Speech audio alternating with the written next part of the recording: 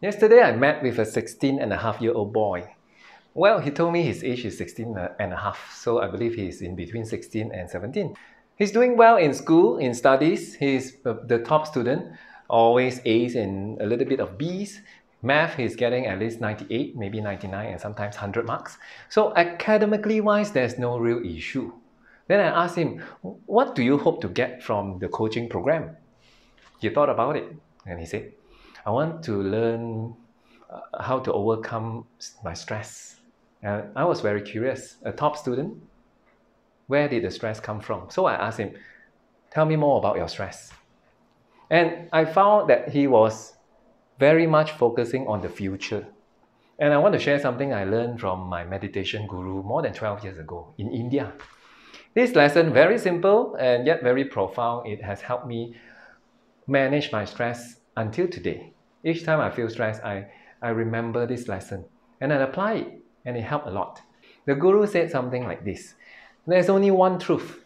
The only truth is now, the present moment.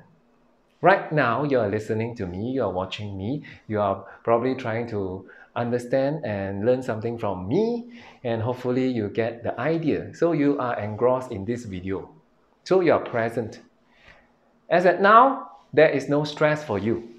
You are not focusing about the future, and you are neither thinking about the past. So when we are present, the stress level is 0. When we are thinking about the future, the stress level will go up. Why? Because the future is something that we cannot control. And sometimes we are thinking about the past. We are thinking about something that somebody said to us 3 weeks ago that was hurtful. Unfortunately, the past is something that we cannot change. So future, something that we cannot control. Past, something that we cannot change. Make a choice. Do you want to keep thinking about the future or the past, or rather be present?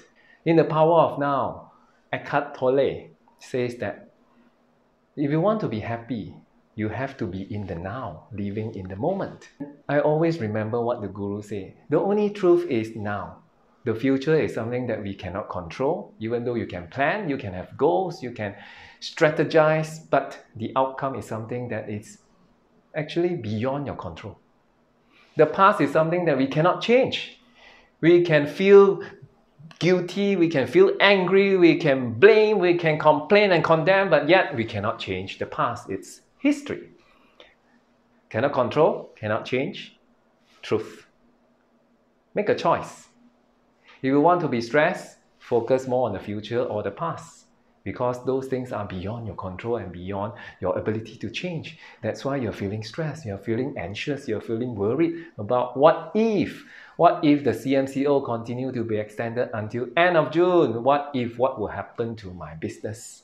What will happen to my job? You'll be worried, and the stress level will just go up.